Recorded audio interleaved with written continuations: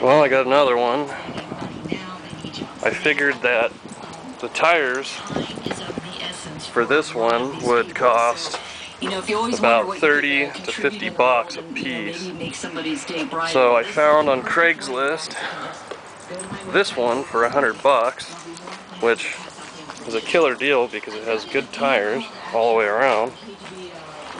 Now, I don't know what year it is or what model it is. Unfortunately, the tag, where is it, has been ripped.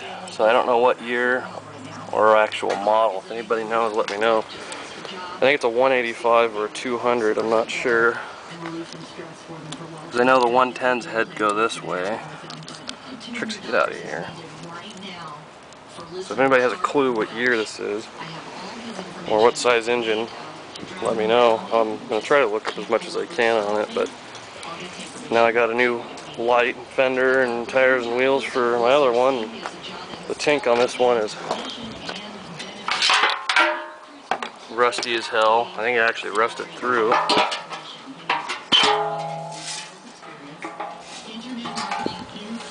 Yeah. So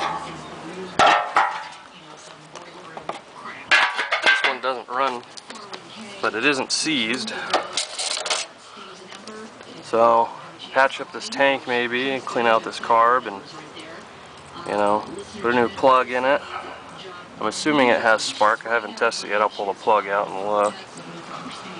But another killer deal. I didn't want to really spend any money, but you know, I had to get tires and I couldn't find any ones for free or any less than 30 bucks a piece anyway. So I spent a little bit more money, but I figured I could get this one running and sell it, or even keep this one, or who knows, even if this motor's that good, take it out, put it on a go-kart or something else maybe.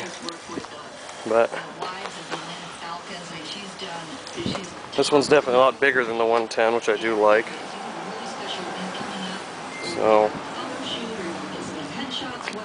hopefully I'll get more parts, especially for free. This one even has a tow hitch somebody custom made. It's pretty sweet. But it sure is rusty, and it sure has been sitting for a long time.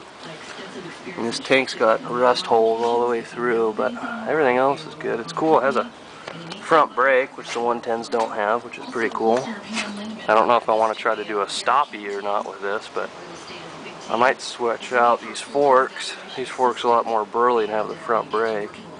So we'll see. But for now, I'm going to take these tires and wheels off and switch some of the parts over to the 110, like the tires and wheels and the clutch shifter.